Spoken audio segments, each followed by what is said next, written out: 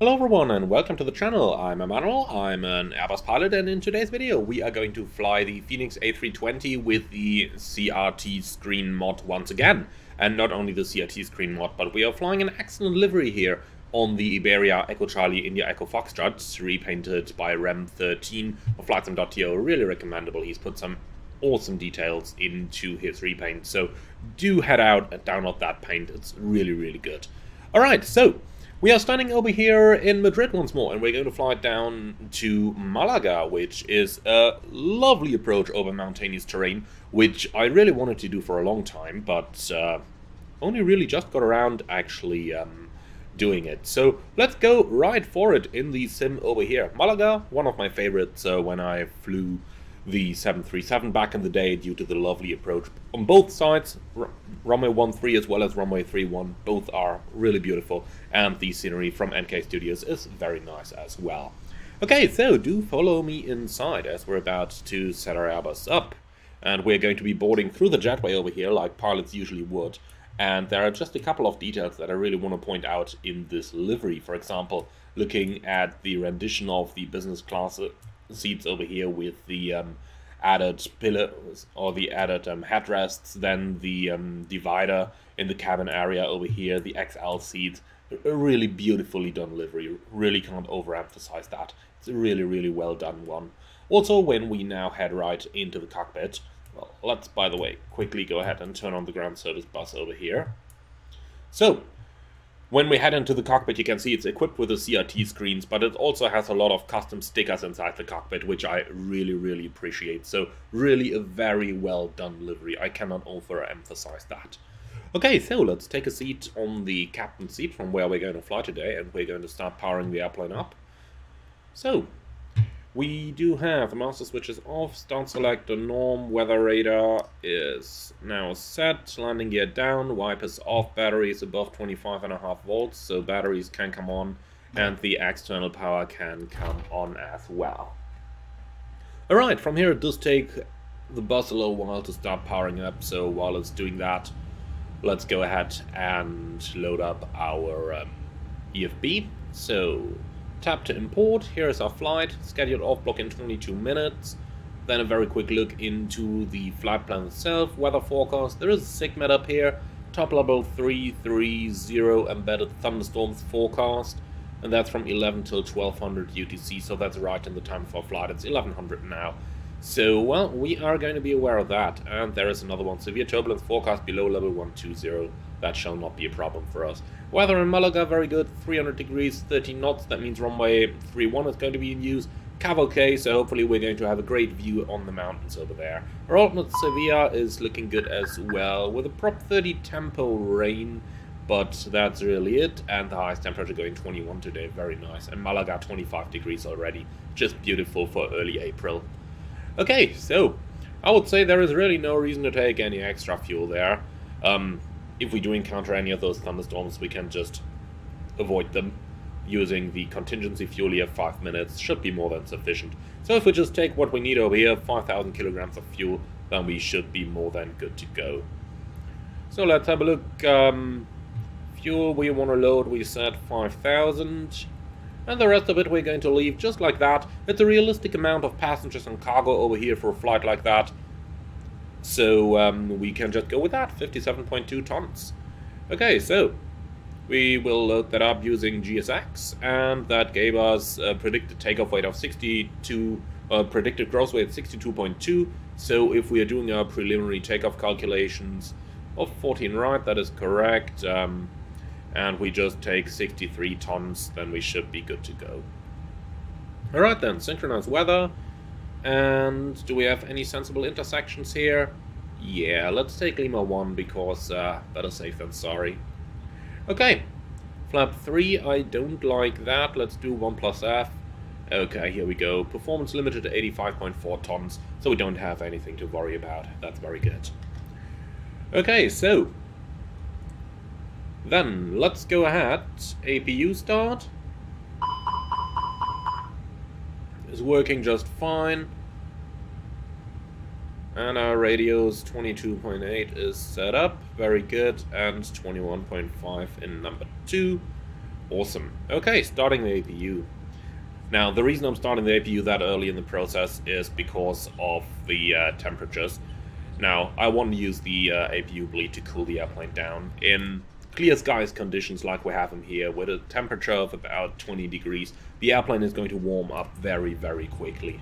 Let's see if we can actually see any of that. Let's go to the condition page.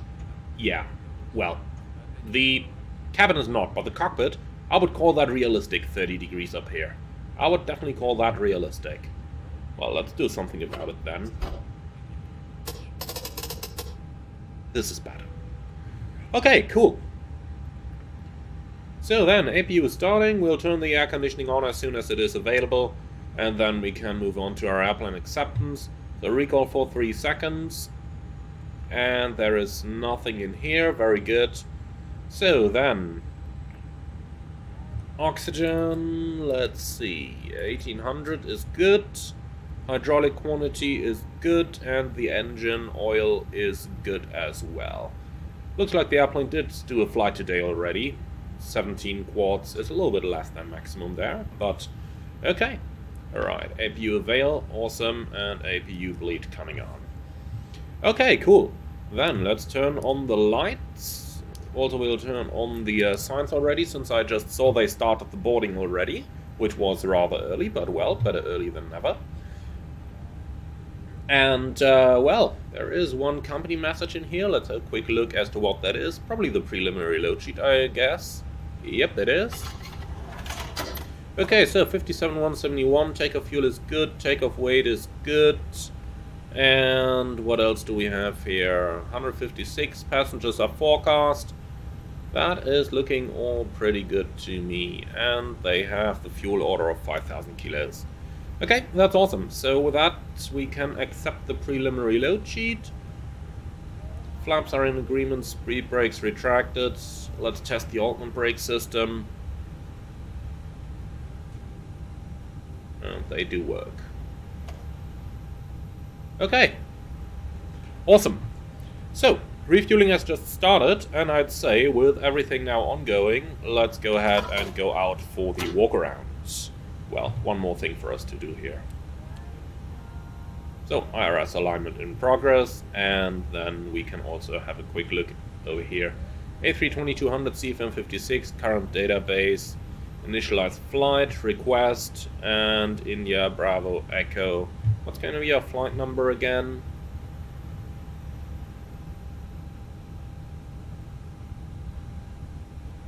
(3870).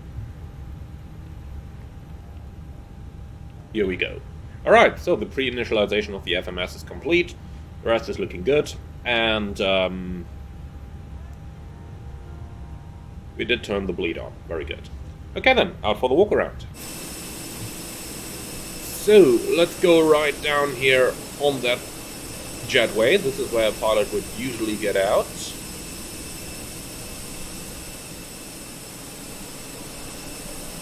Beautiful A320 here. Very good looking livery, inside and out. Okay, so static ports are clear. Speedos and ice detectors, TAT probe are clear. Then, static port on the front is clear. Plane is still looking straight. After my landings, that's a real surprise there. Okay, and everything looking clear on the side here as well. Nose wheel then, let's have a very quick look. Everything there, everything undamaged. That is looking awesome. Okay then. Static ports, clear. Onto the side, let's see, lower part of the engine, hatches are closed, that's where it gets spectacular otherwise. Look at those engines. Especially look at the reflection of the colors on the fan blades over here. That's looking really quite spectacular. Okay then, refueling is in progress over here. Actually just about done it seems. Let's see. $1,608. Yeah, that's not too bad actually.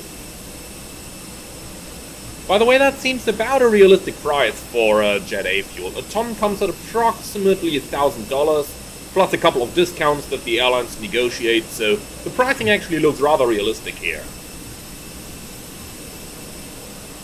Okay then, so the wings are looking good. This time I even turned on the lights. Awesome. Okay then, nothing in the engine. Looks like the ramp agent is collecting the bill, that's good. Then he can bring it to us later, and we don't have to do it. Yep, he is. That's nice. Okay then, so... no sign of any damages or anything the likes, that is always a good sign. And then continue around the plane. Leading edge of stabilizer is looking good as well. And over to the other side. Okay then, so no sign of bird strikes or anything the likes. Everything looking good. And the inside of the engine is looking good as well. Okay.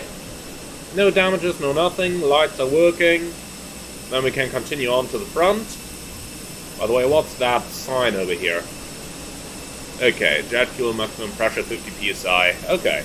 I do believe that is part of the livery, is it? At least I could swear I've never seen that before on the Phoenix. Okay. So, leading edges of the fan blades looking good. And with that, let's go right back into our cockpit. Okay then, here we are. So, let's go ahead and do a very quick setup over here. Again, the video is intended more as a demonstration than a tutorial, so if I'm just going over things a little bit quickly here, then that is the reason why. Okay, so batteries are charging just fine. Awesome. Fueling is complete, so we will take those pumps on. Okay. And the fire test is looking good. No, not you, but... come on, you. And let's also turn those PAs up. I did download the Iberia set from the community Discord, so I just hope it's not going to give me another copyright strike. Wouldn't be the first one due to those sounds. But okay, I will just turn it on nonetheless and see where this is going.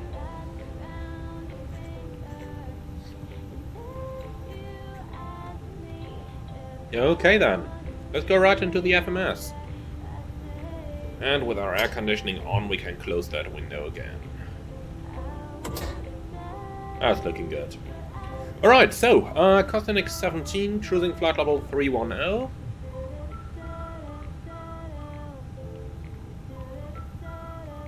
And here we go. So, departing Madrid, runway 14 right.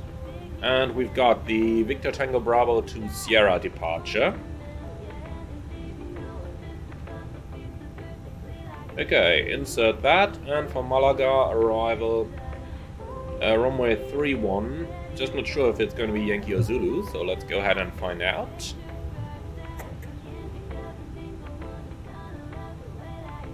So, Vulpe 1 Romeo arrival. Oh yeah, I have flown that a few times in the real world. Okay, so, Vulpe, where is that stuff? Here we go, Vulpe 1 Romeo arrival.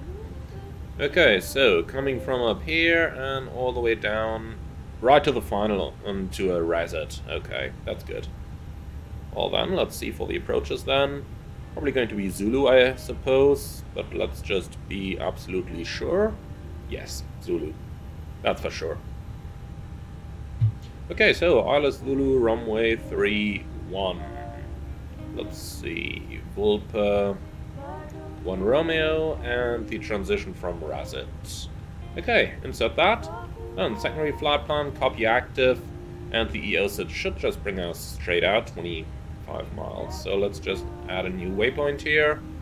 So, Mat X2, that's gonna be Lima Echo Mike Delta 14 right / what's the runway track? 143? Cabin crew, boarding is now complete. Oh, Any awesome, the remaining boarding. ground crew, please leave the aircraft. Okay, so let's see, Madrid X2, that is looking correct.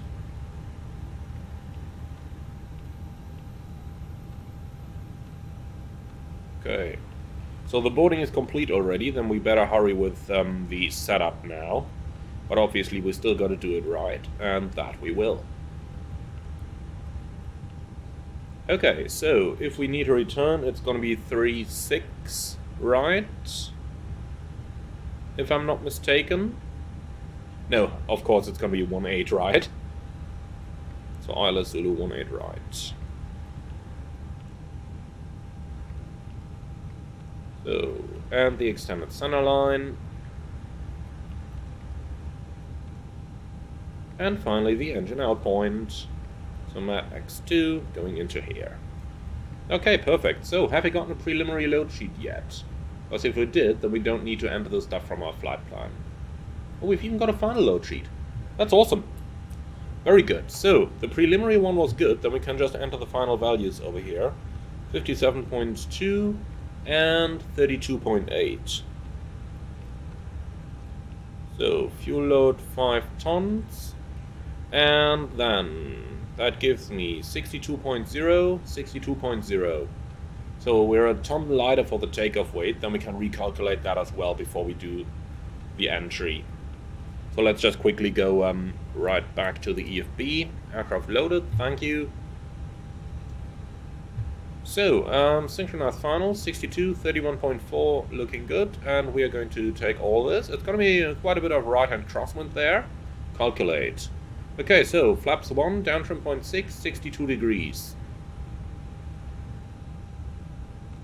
So, 1 / down 0. What did I say? 0.6 and 62. Alright, and the speed's 293535.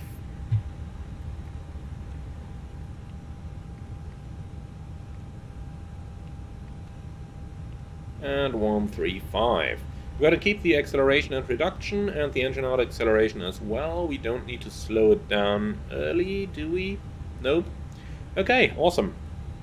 Very good. So the last thing that I just omitted earlier is to enter the fuel data. So let's just quickly do that. So we got 0.3, 1.1, 1.1. So 0.3, 1.1. I really wonder why the airplane thinks it can get to its alternate with just 100 kilos of fuel here. I mean, Sevilla is like 100 miles or so. It's surely not going to do that on 100 kilos fuel. Really not sure why it thinks it can do that. Alright, so just 100 kilos extra 1 minute. That's good enough for me. Okay, awesome. Then, before we are going to do the briefing, let's quickly do the oxygen check and set the initial climb. So, Madrid, departure. So, Victor Tango Bravo 2 Sierra, that is what we're gonna fly. Initial climb, 13,000. Like so. Okay, 220 knots limit is on the SID anyway, so we don't have to worry about speed limits, and I'd say that's about it. Okay, cool. So,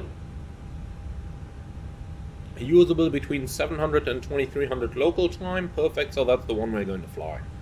Awesome. I'm going to do the check of the plan here shortly. In the meantime, ground from cockpit. No reply, very good. Okay, mind your ears, oxygen check.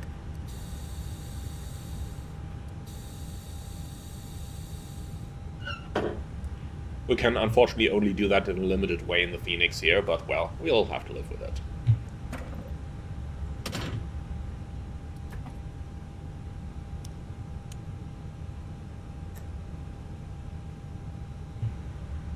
Ladies and gentlemen, very warm welcome aboard this Iberia flight 3870 taking you towards Malaga. My name is Emmanuel and I'm your captain today. With me on the flight deck a lot of lovely first officers who are keen to fly us over.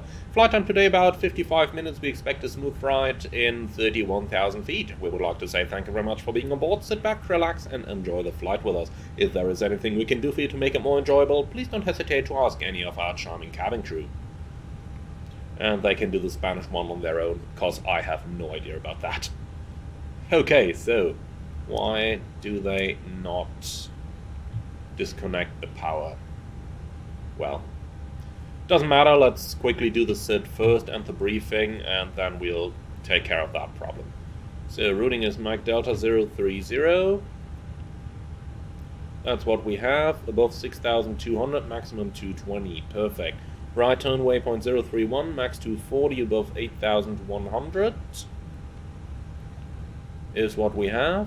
And then on towards Villatoba above 13,000, and we do have that. Awesome. Okay, very good. So I'd say with that stuff now done, let's go ahead and do the briefing, and we'll very quickly see if we can get GSX to connect now. For some reason, brake is on. Okay, I don't get it. Then we have to use the menu. So prepare for pushback and departure. And if we do that manually, I do believe we also have to remove the ground services manually. So GPU can go, chocks can go. Very good.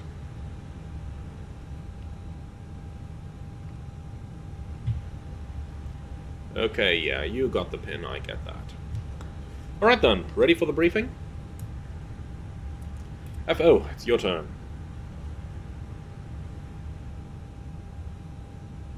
Okay, so, Madrid runway 14 right, and it's going to be the Villatoba to Sierra departure, climbing 13,000, MSA 10,000, extra fuel is just 100 kilos.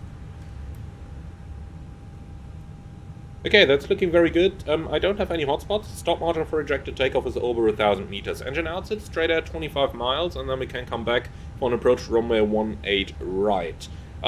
If we come back, then we are going to be under the maximum landing weight, so an immediate return is not going to be a problem. Nothing special, nothing non-standard. Do you see any threats? No? Awesome. Okay. In that case, cockpit preparation checklist, please. Gear pins and covers removed. Fuel quantity 4,980 kilogram balanced. Seatbelts on.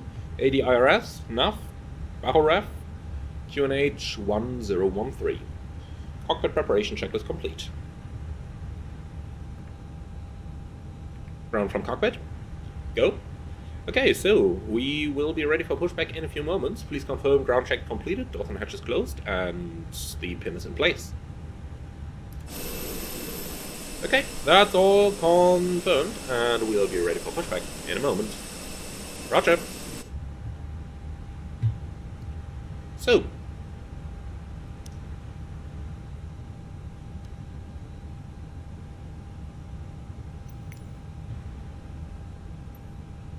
Okay, ground, we are clear to push, runway 14 right, park and brake set.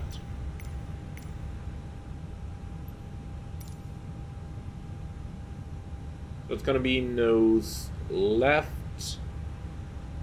Okay, Delta 3, Delta 13, I actually don't know for sure. Let's see, ground chart. Too much nonsense charts here. Well, that one will take. Nope. Yeah. Okay, so we're pushing on Delta 13, not on Delta 3. Okay, so nose left, Delta 13.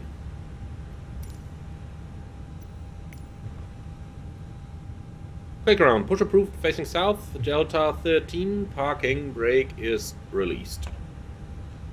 Roger. Starting the push.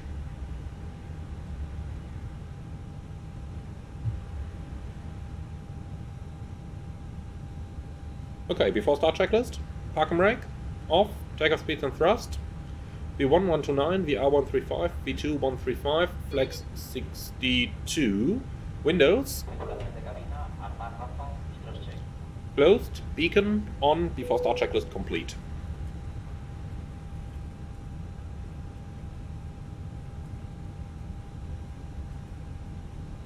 Okay, ground. We're ready for engine start anytime. Roger. You are clear to start engines. Roger. Starting 2 then 1 in sequence. Engine 2 start.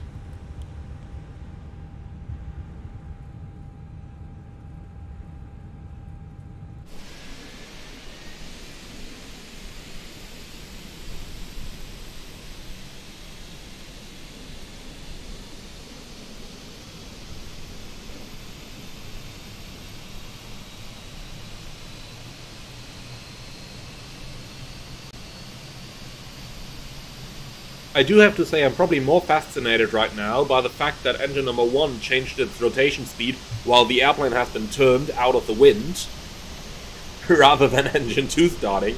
Very nice effect there on the windmilling, do have to say that.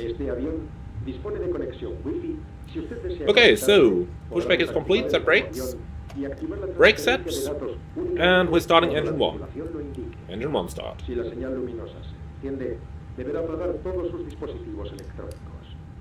Just while I see it, could quickly set up the right ND as well. Please disable the flight safe mode and turn on the built-in communications, only when the crew advises to do so. If the luminous sign is turned on, please turn off all your electronic devices. Man, that is a chilling sound, isn't it?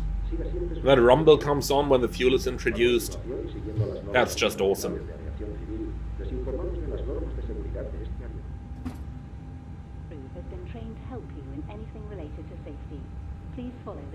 Okay, ground, we've got 2 good starts, you're clear to disconnect. Prepare the airplane for taxi, and I'll see you with a clear signal on the right hand side with the pin. Bye now. Okay, 2 good starts.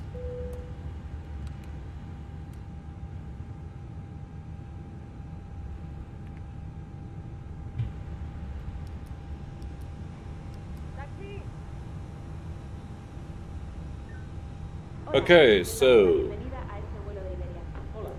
where is... There she comes, and she is holding a pin. Awesome. Good, after start checklist. Anti-ice. Off. Ecom status. Checked. Pitch trim is 32%. Rudder trim, neutral. After start checklist complete. Okay, hand signal is received.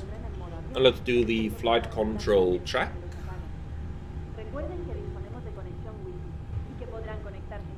Full up, full down, neutral, full left, full right, neutral, rudder, full left, full right, neutral.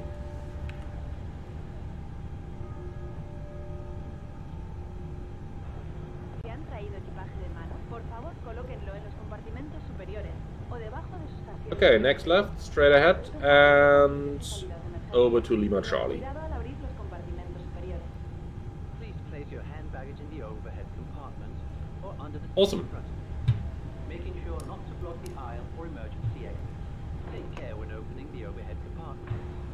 During takeoff and landing. So left side is clear, right side is clear. Brake check, pressure 0. That is looking awesome.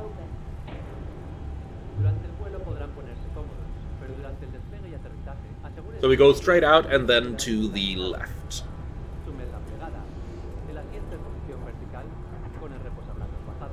I just love it. Look at how easily the plane taxis on idle thrust there.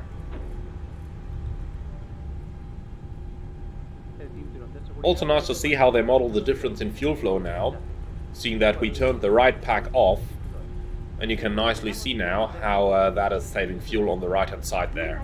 That's really good.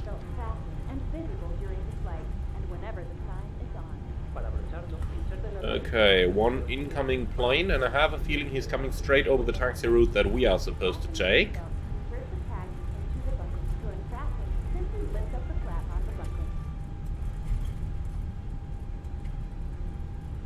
That means we got a hold short up here at Delta 13.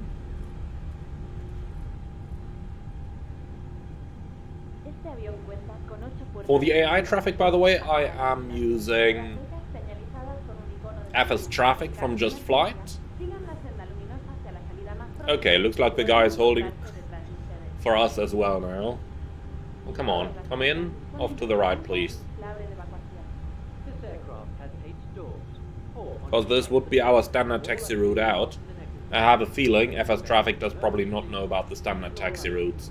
But okay, in that case we just gotta make a turn over here and then go southbound here via Hotel 4. with automatic. Then back to the north. Debajo de sus asientos encontrarán un chaleco salvavidas. Para su colocación, Okay. saquen la bolsa, introduzcan la cabeza por la abertura, pasen la cinta alrededor de la cintura, enganchen el cierre y tiren para ajustarlo. So off to the right hand side then after this. Del tirador rojo o soplando por el tubo. Recuerden que el chaleco nunca debe inflarse dentro del avión. As mentioned, standard taxi route would have been straight over here, but if there's an airplane, then what can we do? Pass the straps around And since we're not on VATSIM, I cannot even scream at him for not obeying to the standard taxiway system. But so be it. Never inflate the jacket while inside the plane.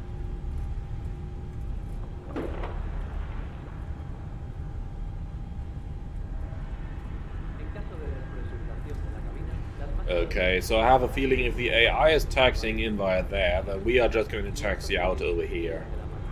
That might be the easier option here. ajusten siempre su máscara de oxígeno antes de colocársela a niños u otras personas que no puedan detectar. Even though there isn't nobody else coming, so might just return to the original taxi route right over here. Place it over your nose and mouth and breathe normally. Always put your own oxygen mask on before donning one on children or other people who may need help. So, clear outside.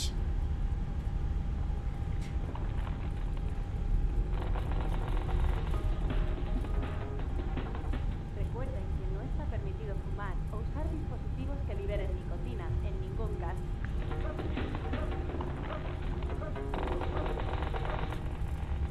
By the way, interesting safety video there, isn't it? Like, I'm not listening to everything in detail there, but that certainly does sound interesting. No olviden que tienen más información en la Okay then. de seguridad. Interesting as well, by the way, that the safety PA is still playing, but we've already got the cabin ready signal. Drones y demás elementos informativos, así como las indicaciones de la tripulación. The literature sheet popped in front contains more information on safety instructions.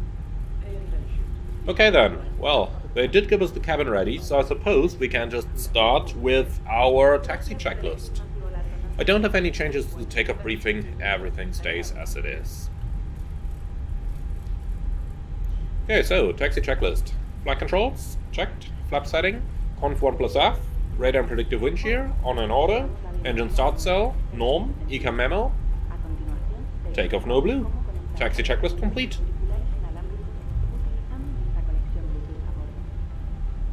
I have a feeling there is no use of going quick here, since we're still waiting for the cabin anyway.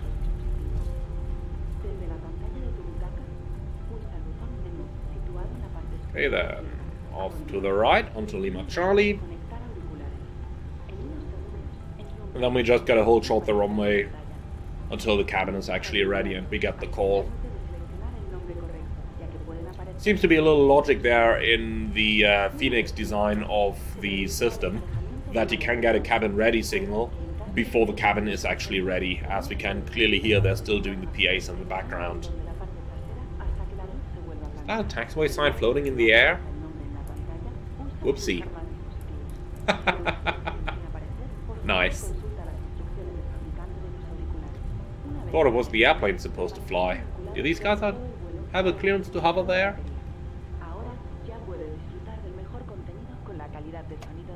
Okay then, parking brake is set. Hola. Welcome to our entertainment system. Lights are off. How to connect your So, strong wind from the left, and over here it looks like it's even turned into a tailwind. Let's see, what does the latest weather look like? Remember the name of your headphones and disconnect them from other devices.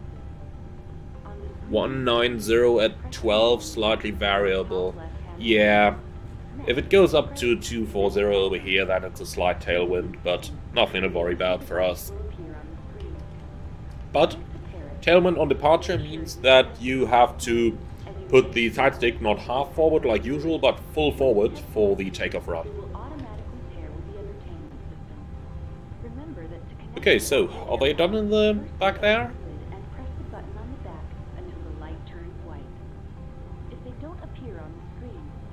Now we're literally sitting here waiting.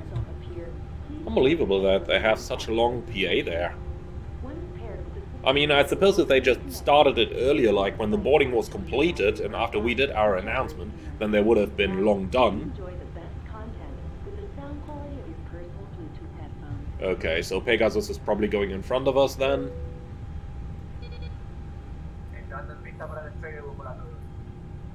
Okay, looks like they're getting to an end. Yeah. Hi, Emmanuel here. The cabin is now secure for takeoff. Thank you. Okay, so suppose the Pegasus is still going in front of us. But once they are gone, then it's going to be our turn. Is that an A320 Neo? No, it's not. It's the CFM engine they got down there. Lovely rolling takeoff, it seems.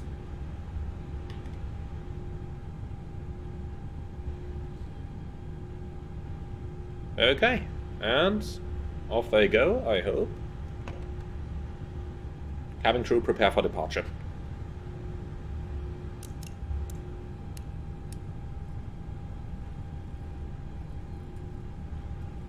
What are they doing? Taxiing down the runway at 30 knots? Traffic, traffic. Yeah, you are not supposed to complain on the ground, my friend. So, lineup checklist. Takeoff runway, 1 for right, full length. TCAS, TARA, and packs 1 and 2. Off. Lineup checklist complete. Alright, so just timing after we took the packs off, as you're supposed to wait for 20 seconds. 1, 4, right. Checked, and that is intentional.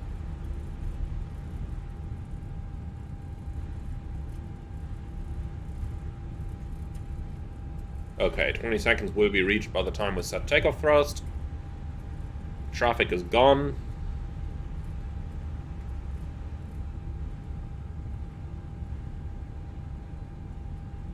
Awesome. You ready? On Take off. runway. 1, 4, right.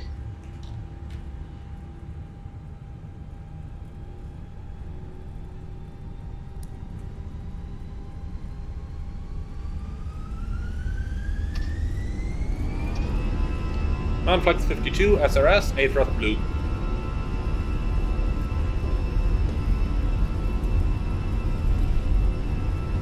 Thrust set.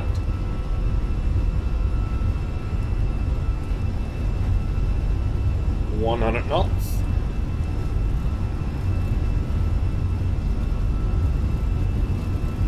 V1, rotate. Ah, that's a picky wind there. Okay, positive climb, gear up. Nav, checked. That was really quite a picky wind. But we're airborne, all we can ask for. Let's go onto terrain. That's going to be more interesting than the weather over here.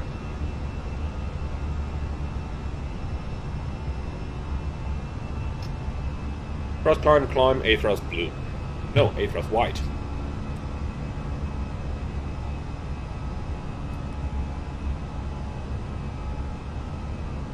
So, pack 1 is coming on.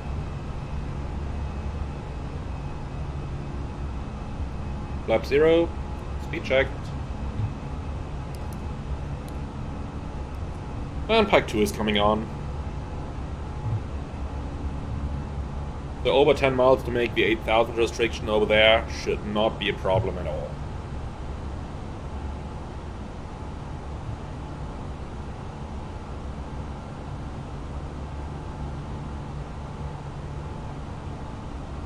Okay then, after takeoff flow, it's looking good.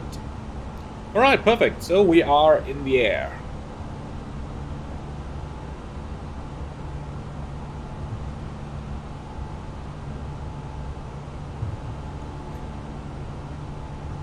Yeah, no problem making those restrictions at all over here. Absolutely no problem.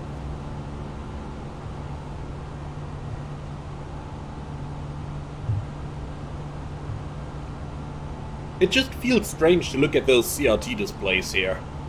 It's something I'm not used to. Really something that I'm not used to. It flies really nice. Well, it's an A320, of course it does fly really nice. There has never been any doubt about that. And it's great fun to hand fly it as well.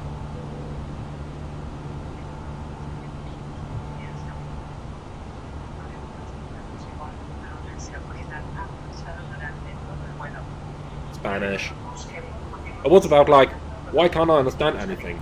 Then I'm like, oh yeah, because it's Spanish.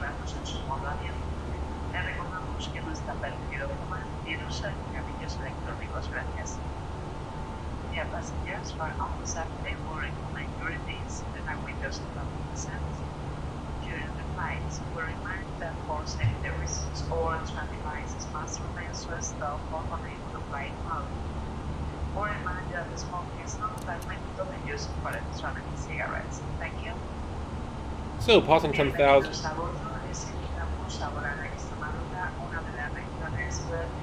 Cleaning this one up.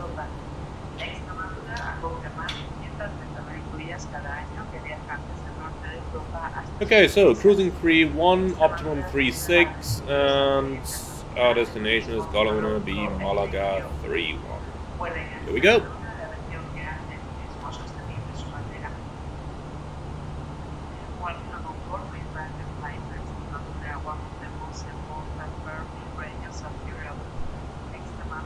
By the way, just a quick word here. Even though we have all those cabin announcements available nowadays in the Phoenix, in the real world, you wouldn't listen to them. In the real world, you just turn them off down here, and that's it. The only thing that you actually have to do is to have the third audio control panel, the one up here, turned on the PA, even though you don't have to put that on the speakers. But the reason you turn it on is because the PAs do need to be recorded on the flight data recorder, respectively cockpit voice recorder. Okay, 240 knots, maintaining those. And by the way, don't worry, I have seen the altimeter. It's just that when I'm doing pilot flying and pilot monitoring work at the same time, then obviously pilot flying stuff does have priority here. Okay, so set standard. Standard cross-check, passing flight level 149. Now. Check. I do have to say, even though it is rather hard to actually see something on those displays, because they are so dark, that really adds to the immersion, because in the real Airbus, especially when you're sitting there with sunglasses on, it can be very, very hard to read those displays. And then let's go up to a cruising level, 310. That's flight level 310 blue.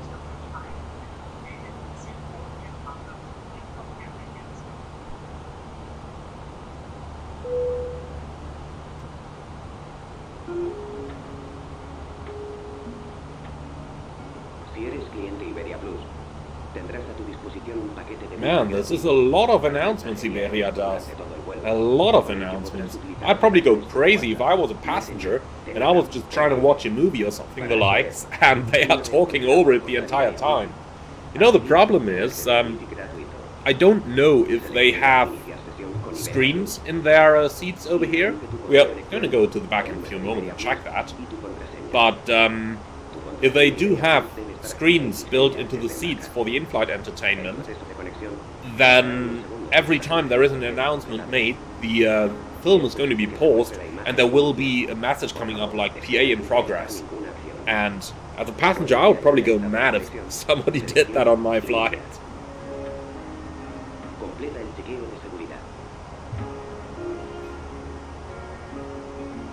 Okay though.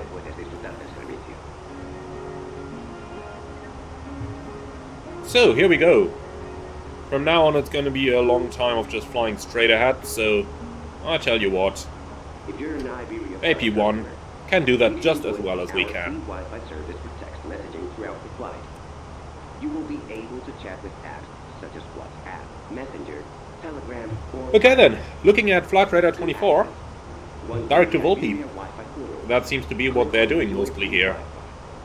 So, Volpe, we're going to take the beam points and insert nav. And your password. Your password needs to be active before boarding. You will not be able to reset Okay, so on board. This must be done before your flight. The login process can take beautiful, isn't it? Please don't start the process again. Once the login has been completed, click start. Okay then, so let's just take a quick moment here to bring the cockpit into our typical cruise flight conditions.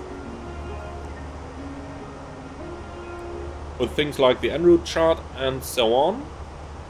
Also, let's turn this to daylight, because why not? It's bright enough outside. And of course, typical en route condition also means these coming up or down respectively.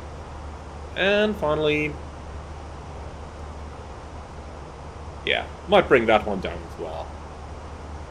Gonna leave it up on my side here, even though if you do have a look at it like this, all of a sudden you can read the displays a bit better since the HDR brightens the cockpit up a little bit. So that's a bit of an advantage there of taking the sun visor down. Interestingly enough, the lights of the aircraft flying over there just shine right through it, while the rest, like the contrail, didn't. Oh, that was interesting. Okay, where is that guy? Plus 9,000, okay. He's definitely not going to be a problem. We'll level off below him anyway.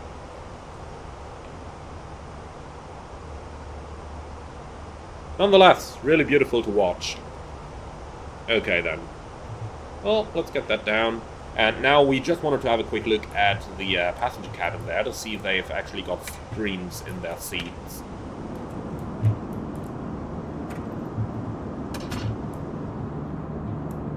Business? No, they don't. Okay. And, well, if the business doesn't have them, then obviously economy doesn't either. Just really thought it would be worth checking that. Again, really beautiful looking livery that we have over here. I did already make some adverts for it in my video introducing the CRT screens, but just in case you haven't seen that, then here is another look. That's the livery on flightsim.to, 8K and 4K EIS-1 Iberia Echo Charlie India Echo Foxtrot by RAM 13. Really great one. Really a great one. Okay, so then let's go right back to the front. Oh well, tell you what, before we do that, let's just take a quick seat in the business class over here, have a look outside. That's looking rather neat, isn't it? I do really like that. I do really like that. Also worth pointing out some of the dirt on the windows over here. Phoenix have done a great job with those effects. They do really give it a bit of a character here. Also the hole down here which equalizes the pressure between the inner plastic pane that just protects the actual window that you've got on the outer pane over here, which also takes the cabin pressure differential. So the inner one, just a bit of plastic to protect the outer one from scratches. And since plastic wouldn't hold the cabin differential pressure, that's why I got that little hole down here. Okay, apart from that though, I think I could live with this, even though I would probably like a little bit of additional legroom here, sitting in business class. But well, by the way, what's that? USB? Okay, join the Iberia Wi-Fi network and then access shop.iberia.com. Nice. Really nice. All those custom stickers and the livery really make it a great one. I do really appreciate this livery here. I really do.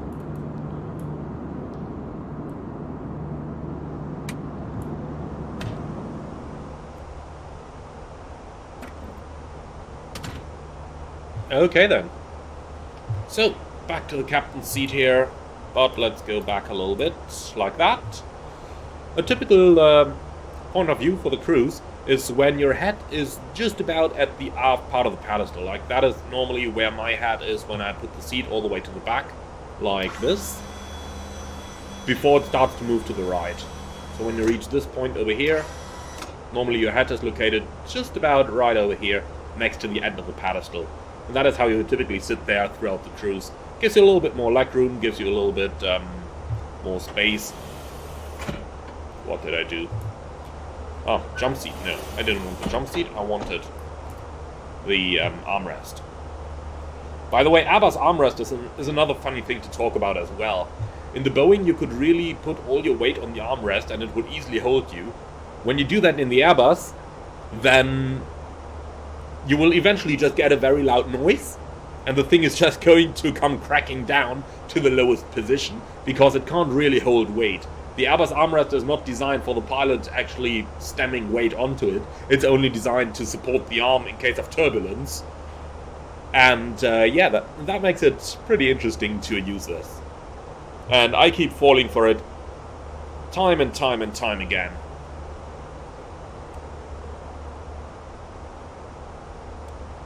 Okay, so just about 100 miles to run till the top of descent, and the top of descent is just located at Vulpe. Wow, I would probably have expected it a bit earlier, and I will probably actually start the descent a bit earlier in the flight as well, because, well, they do usually make you descend a bit early in Spain, even though I do have to say that obviously we're only cruising at 310 and not the typical 370 or 380, or sometimes even 39, that we would have been at in the 737 when we flew down to Malaga. Oh, 1,000 to go. Checked. Now, I did say in my video where I first talked about the CRT screens that due to the fact that we do have CRT screens now, but the actual instrumentation still is EIS2, which is designed for the larger LCD displays and not for the smaller CRTs, that some stuff are being cut off at the edges of the displays. You can see that pretty nicely over here, where some stuff is cut off over there, or where the timer only shows you the last minute and not the first one. So we can actually clear that out and just look at the conventional timer over here.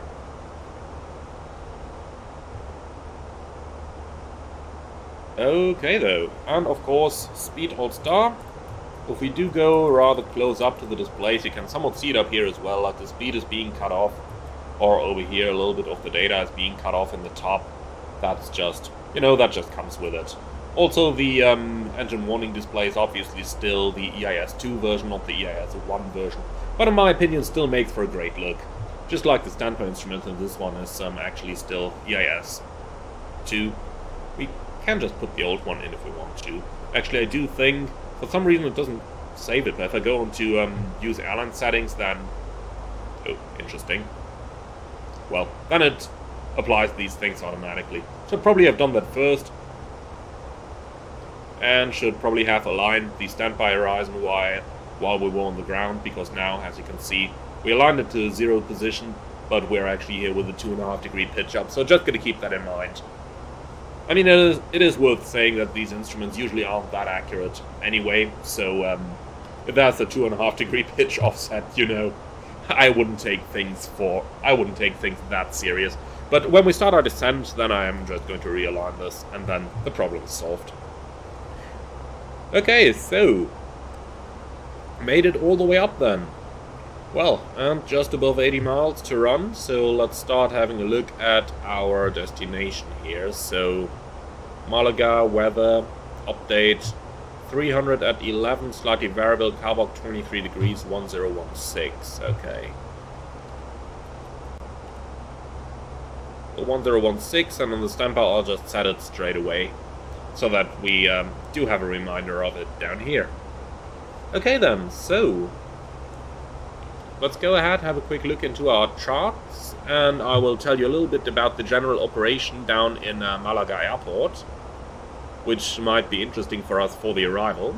So if you go down here, then you can see we've got 2 runways which are slightly converging onto one another. Now, today we're going to be landing down here, runway 31, but when the opposite direction is active, you might be landing on either 12 or 13. By the way, the northern runway here, 3012, in my old company was not authorized for takeoff, it was landing only. So for takeoff, only 1331. Now, with that in mind, landing 3-1, you come in over the shoreline, which can make for quite a bump in the approach. Because you're approaching over the cold water, well, relatively cold, it's Spanish southern coast, so relatively cold water, but you go over the coastline, and that is where the thermals really start. Now the opposite side is really nice as well. Let's see if we do have a good radar chart here. Yes, we do. So the opposite side, runway 13, very nice one as well, when you come in over the mountains up here, and then you land down here in that direction. That often has tailwind, even though you got headwind on the approach, but when you're flying over the mountains, you often have tailwind there, and it is a 3.2 degree glide slope, which can make it really challenging to slow a 737 down, especially if air traffic control is keeping you up high, which they often have a tendency to do. So, final thing there, in terms of stance, obviously there I can only talk for my old operator, but mostly we've been parking right up here. In some cases up here on the north, but usually it's on this part of the terminal where you park right in front of. And even with low cost, you are using jetways over here, because if you have a jetway connected, they can connect the ground air conditioning unit, and if they can't connect the ground air, then, well, you have to run the APU, but APU runtime is restricted at this airport, and if you exceed it, then you're going to pay fine. So, well, that much for it. For the approach itself, 3-1, easy going, straight in. And usually they just vector you somewhere around those mountains over here, or you arrive from up here. They give you direct somewhere over here, and then you go straight down, straight in, that's it. What's really more interesting is the missed approach here, because you do have that hill over here, and if you do go around and you have an engine failure right at the minimum, or right in the very initial stage of the go-around, then you are not able to clear this mountain over here. That's the reason why the missed approach goes left first, then you go through the valley until eventually up here you gotta go on top of the mountains. And then fly right back to the VOR like this. So, very interesting airport, Malaga, especially in summer when it's hot, when it's 40 degrees down there. Then you have thermals, you've got strong winds, especially over the mountains, strong tailwinds, when coming in for runway 13 or runway 12. So that is all something to be aware of. Also, in case you're using the RAS add-on, so Runway Alerting and Awareness System, and you're approaching runway 13 or runway 12, the RAS can't really tell which runway you're approaching, so it might just tell you approaching runways, but without saying which runway it actually is. And then in the very late stage of the approach, when you're somewhere down here, when it can tell for sure that you're not approaching the other one, then RAS is just going to tell you which runway you're actually approaching. Makes it quite interesting. So overall, Malaga, a really interesting airport to fly at. And at my old airline, it was really a popular base as well, because in winter it just gets below 20 degrees, but not that much, so it's nice weather in winter, and in summer then it's getting really hot, but you got lovely beaches straight by, so really beautiful airport in Malaga. Really recommendable to give it a visit, both in the real world as well as in the simulator. Okay, so with all of that done, let's have a very quick look down here into our MCDU. So, okay, we haven't received any message asking about the delay, if we had any, which I'm really not 100% sure about. Let's just request the latest meta, because I kind of prefer that to looking into the EFB. It's just a bit more realistic. Okay, and well, that's still a bug, and here we go. Okay, weather data is the same. No, it's actually just changed. I'm 1200 now. Time is, oh, just 5 past. Wow, that was a quick weather update. Okay, so now it's 300 at 14, slightly variable, Kavak 22 degrees, 1016 still. Okay, so.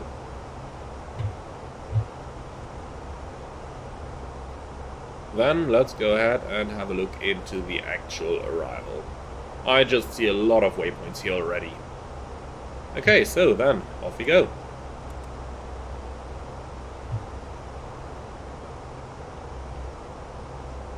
Wolper above 13. Yes, onto Mike Oscar 529, max 250 knots already down there, man. That is why the flight takes so long. And below level 200, then on towards Palo, max 250. And we do have that, on towards Usoma, between 10,000 and level 160, then waypoint 531, max 250 above 10,000. It's also in here.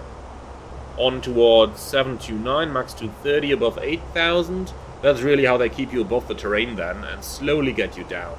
Then we go on towards Kisku, max 220 between 8 and 14. And we do have that as well. Okay, so then Dudek, max 220 between 5.5 and 9,000. Do have that. And then on the downwind, maximum 210 knots for all those waypoints. And I'm not going to compare the names of every single one of them, but this looks very much like the chart. Okay then, ending up at Razid above 3,000 and 210 knots, which we do have. Awesome. Okay, leads us on to the ILS then. Starting Razid, 210, 3,000, Sovem 3,000, Lolbo 2,000, and we do have all of that good stuff. So, check altitude 3.90 me, 1339. Why is it 700 in here? Oh, because it's that point. Okay, Fox India 31. Fox India 31, yeah, above 1700, that's good. Okay, missed approach then. Now this is going to be a lovely one to check. So, intercept direct to Malaga VOR, then turn left 200 knots, intercept follow radial 269 to 7.7 DME. Okay, MGR.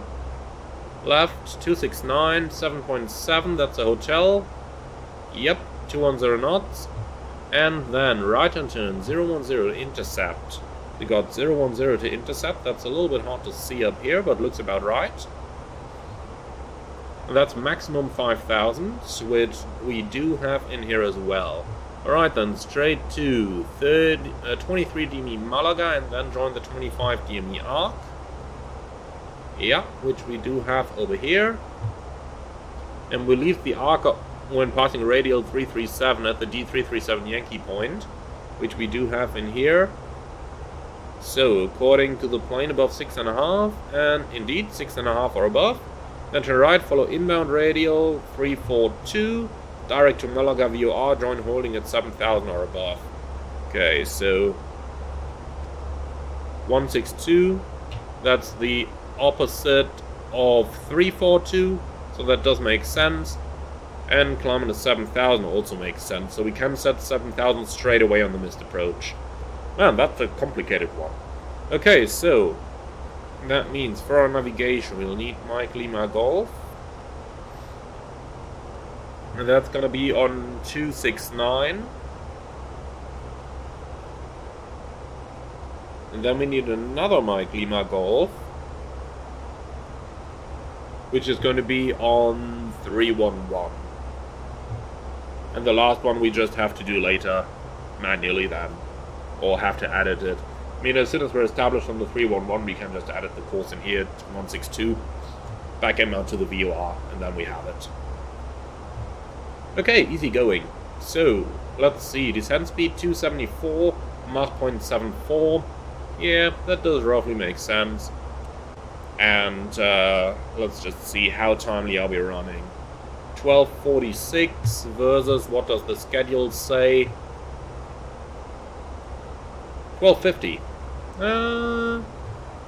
Tell you what, if we can win a minute over here, let's do 0.74/300. If they relieve us of the 250 knot speed restriction, which I have a magic feeling they're going to do, then that's really going to help us there.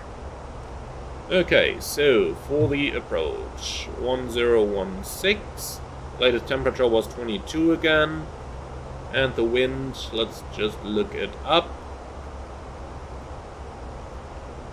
Oh, ops, no ADC required, lovely, thanks, and weather data, 300 at 14. Here we go. Okay then, let's see, what's the minimum gonna be? Oh boy, too many different numbers. So let's just see. Can we actually calculate different missed approach gradients in here? So 316 is good. Refresh, apply. Low auto brake, idle reverse. Auto thrust on, flaps. Let's try config 3 first. Manual landing is correct. Okay, looks like we can't calculate missed approach gradients in this, which is a pity, because we would obviously have to calculate that before we choose any of the minima over here. But let's take the 4% because the airplane will be able to do that. So 320 is going to be our minimum.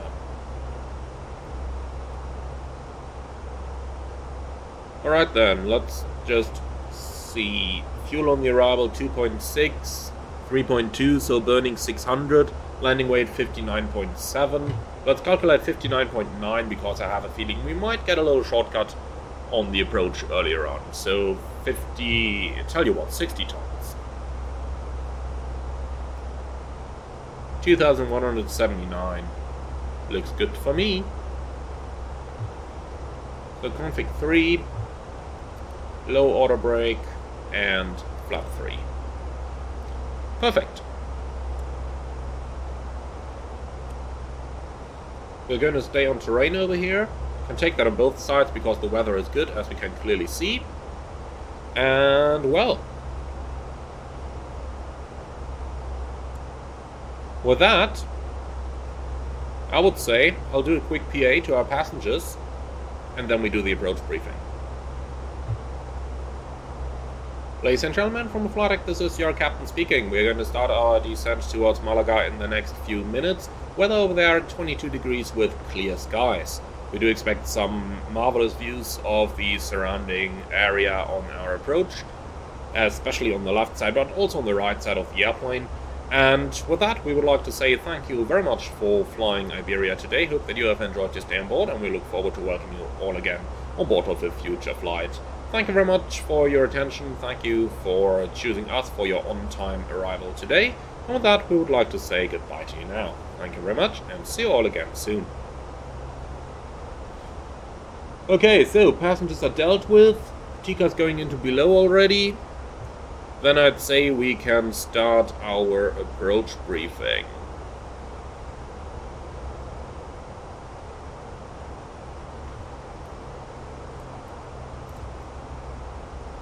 And let's just get rid of that. Okay, so MSA 9000 the highest, Volpe to Romeo arrival, ILS Zulu Romeo 31. Minimum's gonna be 320 barometric with a 4% go-around gradient. Go-around trajectory, we talked about that. Straight ahead VOR, left turn 269 outbound till 7.7, right turn heading 010, intercept radial 311, intercept the 23 Limiag, and then a right turn again on a bearing 162 inbound to Malaga VOR, climb to 7,000 feet with a restriction of 3,800 and 6,500 feet on the approach due to terrain. Whew. Okay, let's just quickly start the descent over here.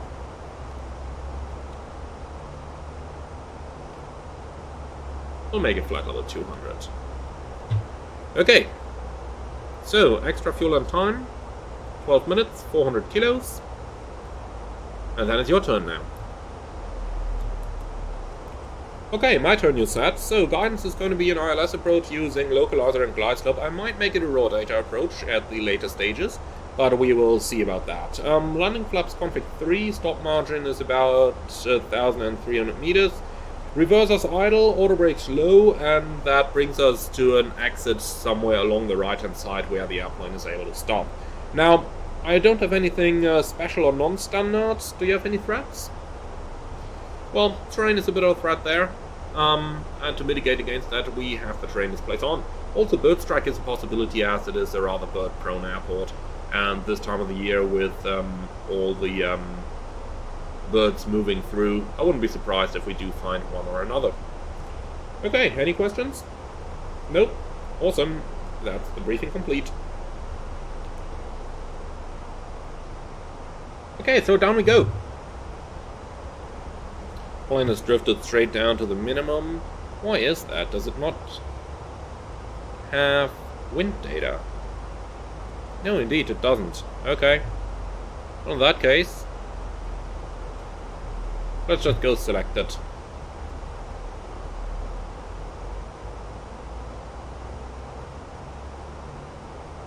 Just want to make sure that we don't get too slow on the arrival. We could fly at 260 knots, but why would we? Especially if we're running rather timely here. We do want to be on block on time today. So 300 knots is actually quite a good thing here.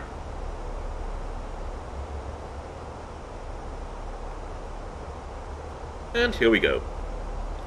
Alright, look at that terrain up here. Really beautiful. Now, it gets even more interesting when you fly here in high summer, when they regularly have temperatures over 40 degrees centigrade here in southern Spain. Then anything that looks even remotely green down here right now is just going to be grey and grey.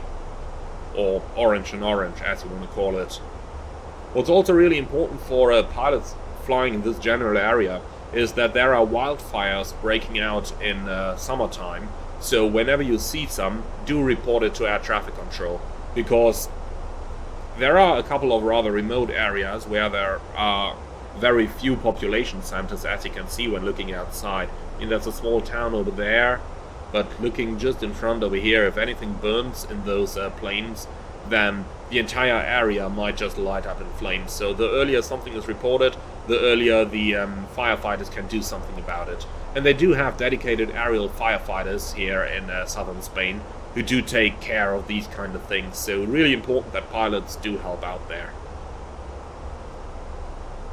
Now, up here come the famous mountains in the area of Malaga. But I can tell you they do look a little bit more impressive in the real world than they do right here in the sim. Maybe by the time we get closer.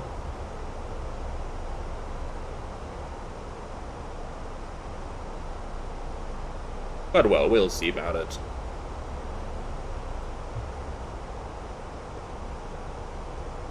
So, the area around Gibraltar is covered in clouds, it seems. Typical weather scenario for this time of the year. And then let's continue our descent.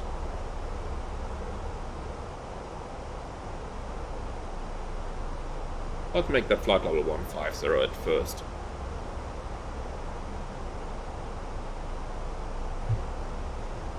Okay then, and let's say ATC is going to scrap our speed restrictions here. Direct Mike Golf 531.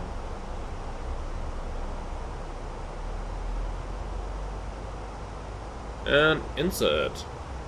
Here we go. That looks more like my taste. Okay then, beautiful. That train is just so great. Let's go to the outside and watch that for a minute.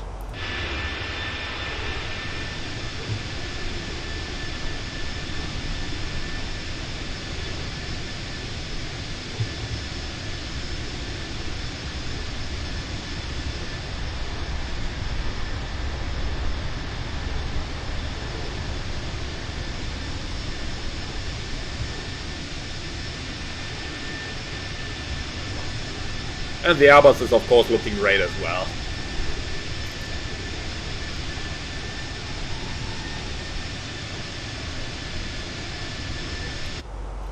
Okay then, back inside. I do know it is a little loud out there, so inside is certainly nicer. So let's see, how low below profile are we? 4,000, okay. So if we just maintain 1,000 feet a minute all the way down, we should be good to go.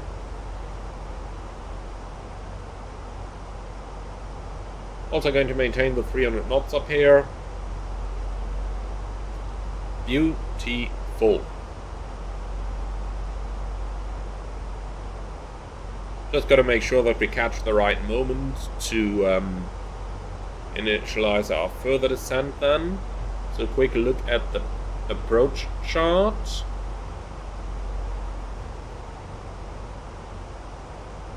So let's see, we're inbound 531. That means the Kisku 140 below restriction is probably the next one that's going to be limiting for us. I tell you what, let's make it Kisku at 8,000 feet.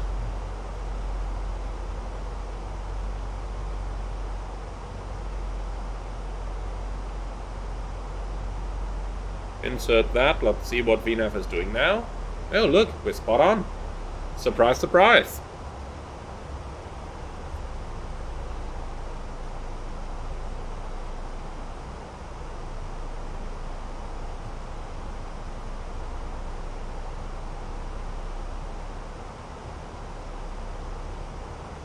And if we are on it already, just gotta make sure that we are outside the range of the highest train here. If we take a direct to Kisku now, that should take us outside that range. Okay, so direct Kisku.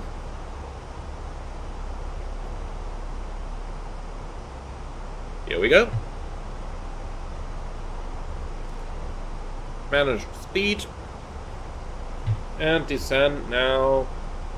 Let's take a look at the radar chart. I do believe 10,000 should be safe here. Yeah, look at that. We can already go down to 7,000. Very good. Oh. That's flight level 80 magenta. Yeah, I tell you what, if we inserted that 80 restriction, we're also going to take that. Okay, set QNH.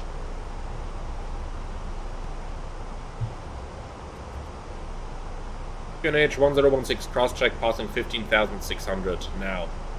Checked. Seatbelts on.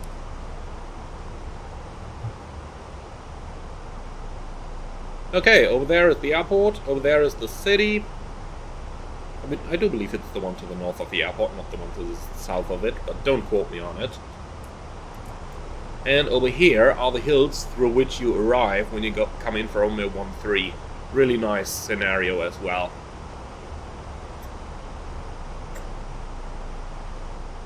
I did originally think about recording the video yesterday, because yesterday 1-3 would have been in operation, but they had such a hazy day down there that I really thought like, nah. En unos minutos aterrizamos en aeropuerto. Si son tan amables, por favor, verifiquen que su equipaje está bien colocado, el respaldo de su asiento en posición vertical, su mesa plegada y cinturón de seguridad abrochado. It really adds some immersion to it, doesn't it? Los dispositivos electrónicos de mano deberían estar sujetos y en modo avión o apagados. So, 5,500 coming in over here. Deberían estar apagados y guardados. Por favor, desenchufen sus dispositivos de las tomas eléctricas. Gracias por orar con nosotros. Ladies and gentlemen, we'll be landing the airport in a few minutes. Please check that your carry-on items are put away. The back of your seat is in the full upright position. Your table is pulled away and that your seatbelt is fastened. From now on, all electronic devices must be in flight mode or disconnected, and laptops must be switched off and stored away. All devices must be unplugged from power sockets. Thank you for flying with us.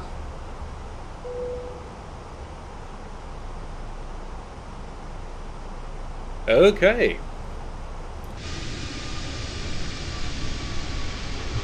Beautiful coming in across those mountains, isn't it?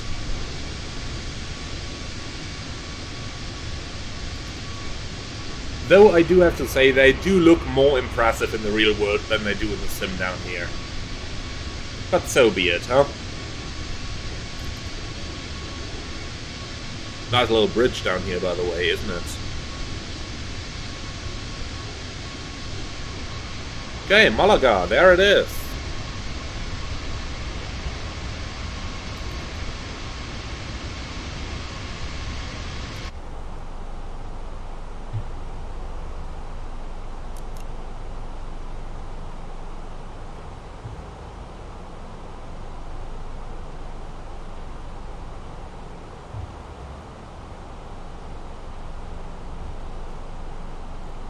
Okay, approach checklist, please. Barrel reference, QNH 1016, seatbelts on, minimum, barrel 320, auto brake, low, engine start so, norm. Approach checklist complete.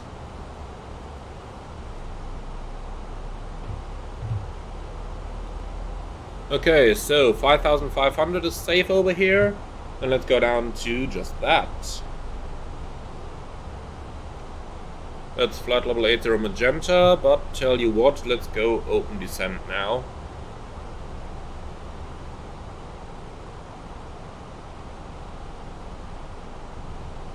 Ooh, that was quite a hefty pitch up there. Okay, well, tell you what. Manual flight.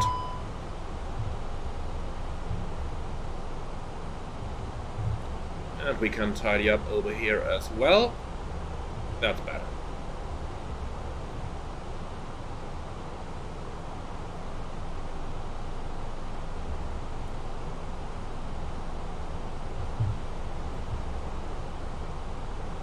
So, Kisku 220 knots, reducing speed. And well, we are well visual with the terrain. I'll turn the terrain display off on my side, because that makes the constraints visible a little bit nicer. I have to say they are rather heat to read up here. Like over here at Dudek, I really need to stick my head all the way up to the screen in order to be able to read that.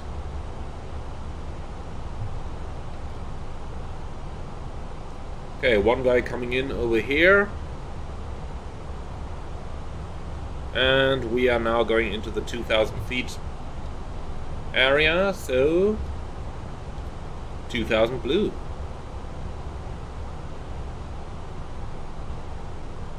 And I'll tell you what, let's continue in present heading here. We will just vector ourselves in now. So extend center line out of Lolbo. Interesting that the speed target is going back up again. Really should not have done that.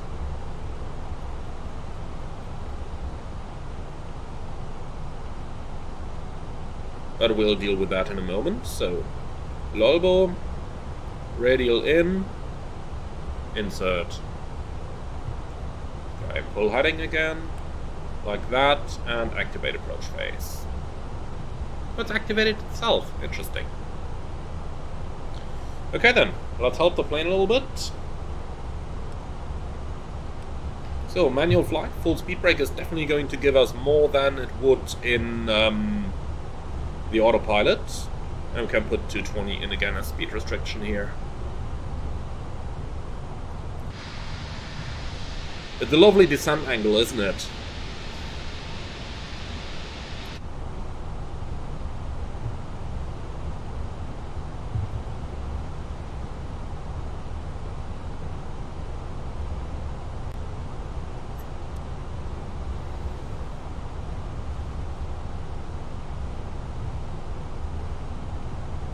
So what works really nicely for vectoring yourself in is when you've got a medium-ish speed, like 220 right now, as soon as the glide slope starts coming alive, we'll make our base turn. That is usually going to give you a very nice approach. Yeah, glide slope is alive. Turn right, heading 230, base. And now we don't need the speed brake anymore either.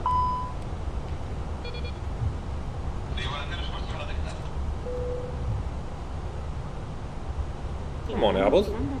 Man, I really needed quite a pitch down input to get that back to get that back. Okay then, for the right hand turn, heading, what's that gonna be? 280, cleared ILS. Flaps 1, speed checked, flaps 1. Hi, Emmanuel here. The cabin is now secure for landing. Thank you.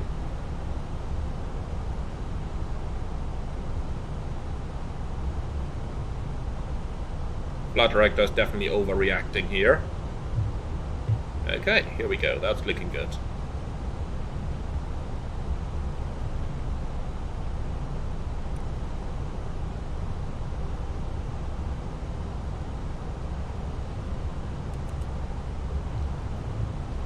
Okay, flight director's off. Bird on.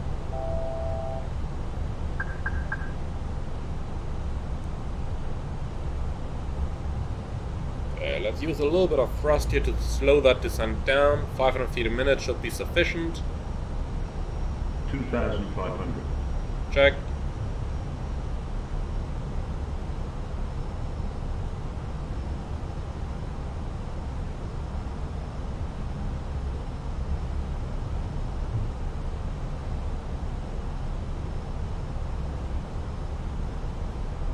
Okay. So that is looking pretty good. Localizer alive. Set runway track, 312. Runway track set.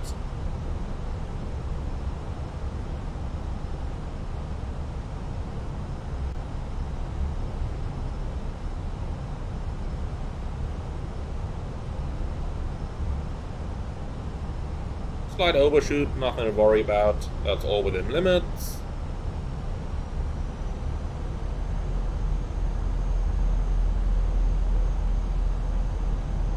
Man, listen to those sounds.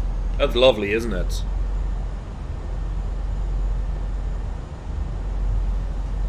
Okay, so nice 17 knot headwind here.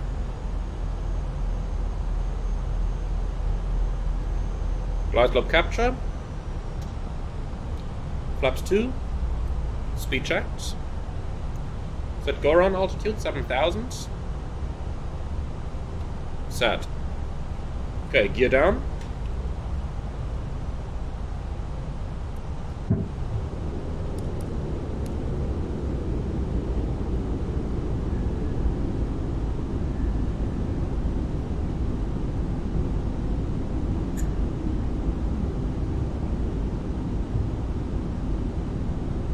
Flaps 3. Speed check, flap 3. Landing checklist. Ecam memo. Landing no blue. Landing checklist complete. Okay, we are back on glide.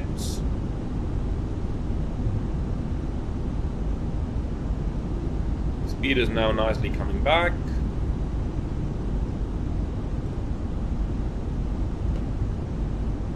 And here we go.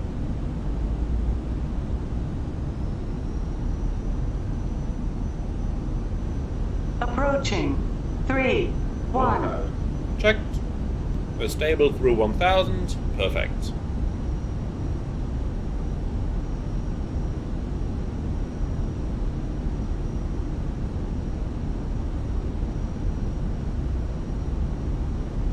Okay, looks like there is no traffic in the immediate vicinity of the runway. That is good.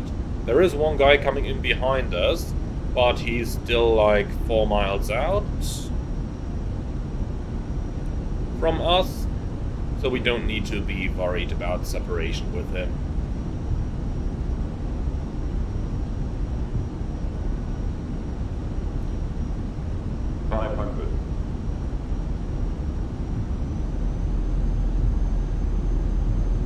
Man, listen to those sounds. 100 above.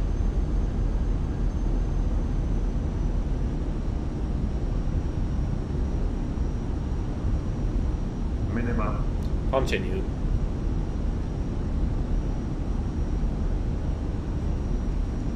It's windy, still 20 knots up here.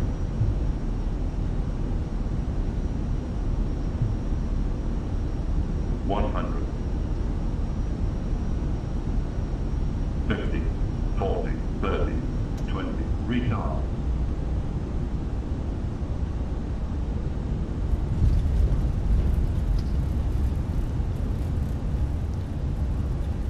Spoiler, reverse green, decel.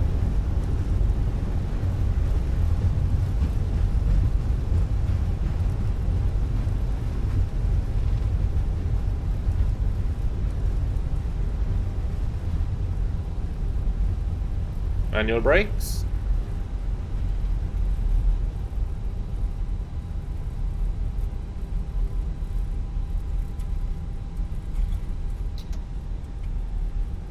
Okay, welcome to Malaga. So that was an interesting approach. Definitely liked those turbulence over here. It did give us a little bit to do.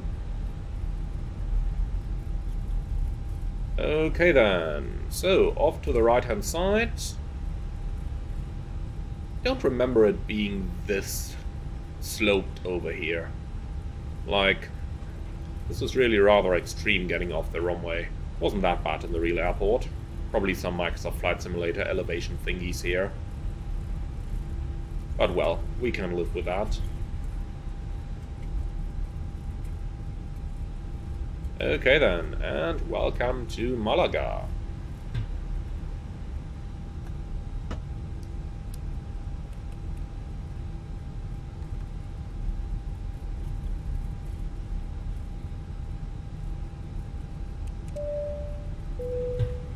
Señores pasajeros, bienvenidos.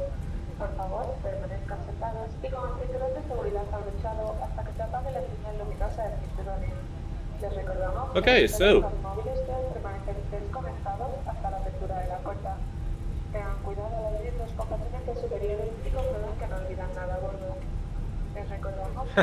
quite laggy when we are zooming in on the charts here. Alright, so we're going right down here, gate 26 I believe it is. Ladies and gentlemen, please remain seated and with your seatbelt fastened until the seatbelt sign has been turned off. Don't turn on your mobile phones until the door has been opened. Please be careful when opening the overhead compartments and make sure you don't leave anything behind. So, back in the day on Ryanair, this was usually where we parked. I do have to say it looks pretty darn accurate. Look at that. That's pretty darn accurate. Pushbacks were always interesting over here as well. You always pushed facing the terminal over there onto this inner taxiway, and then you sometimes just did a 180 like this and just taxied out. Was always interesting. Always an interesting airport to fly to. Also because it is a training airport for Spanish air traffic controllers, and that basically meant that anything could happen to you. Okay, so APU start. Come on, Tap, where are you going?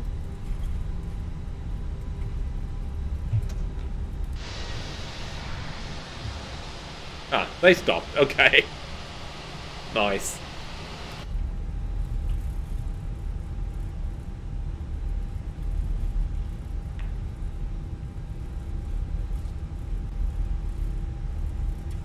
Okay, so next to the left then. On to gate 6. Note they call them gates and not golf here in Malaga.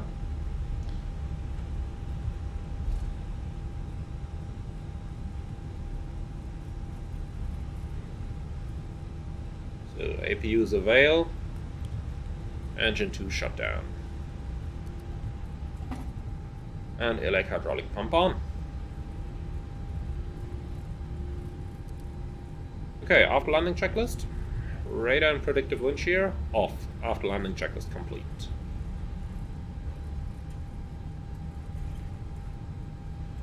Might have to help it a bit. A little bit of thrust there.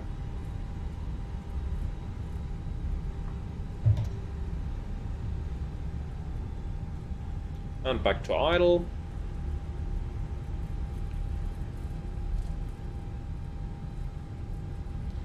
Okay, lights off. And 26, here it is.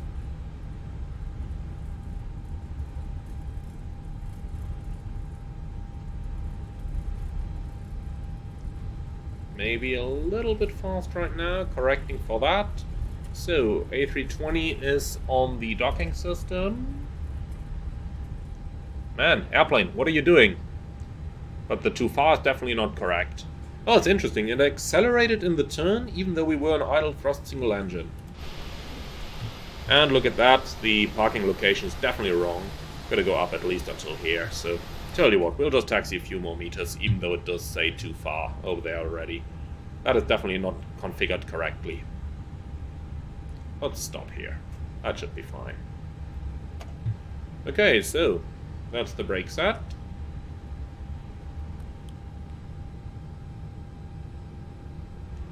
Okay, shutting down.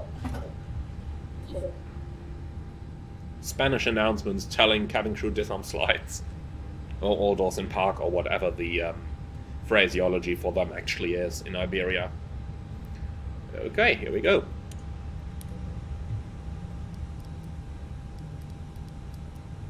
Now let's do it realistically. As soon as the external power is available, you're going to shut the APU down in Malaga. They will connect the jetway, and once the jetway is connected, they are going to also connect the air conditioning unit. I don't think Phoenix is going to do that automatically. PCA, here we go. Okay, PCA is on, APU is off, APU bleed is off, and that's it. So, parking checklist, please. So, parking brake or trucks. That will be the trucks in position already.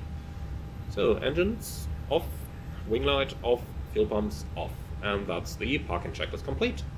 Alright guys, I do hope you enjoyed this little flight. And I do hope you enjoyed this little deviation into Iberia operations. Now, certainly a lovely livery here, and just a lovely feeling to fly those CRT screens, honestly. even though it is still an EIS-2 fitted to the plane, it just gives it that special feeling. And honestly, some very nice airports in the area here as well, with things like Malaga or Sevilla, nice in summer as well, temperatures up to 45, sometimes even 50 degrees, making for some really interesting operations there. So definitely worth checking out, especially once high summer has come. Definitely worth flying into here. Scenery from MK Studio, by the way, looking pretty good as well, really gotta say that. But at the same time, I do have to add, I did not get it as a gift or something, so it's my honest opinion that it is really neat flying into here. So, with all of that, I do hope that you all have enjoyed this flight with us, and I see you all again in the future. Now, if you're up for more, don't forget to hit like, comment, let me know what you think about it, and subscribe if you're up for more. And as always, if you really love what I'm doing, I would appreciate a small donation through the Buy Me a Coffee link in the video description below. Thank you for watching, and see you all again on the next one.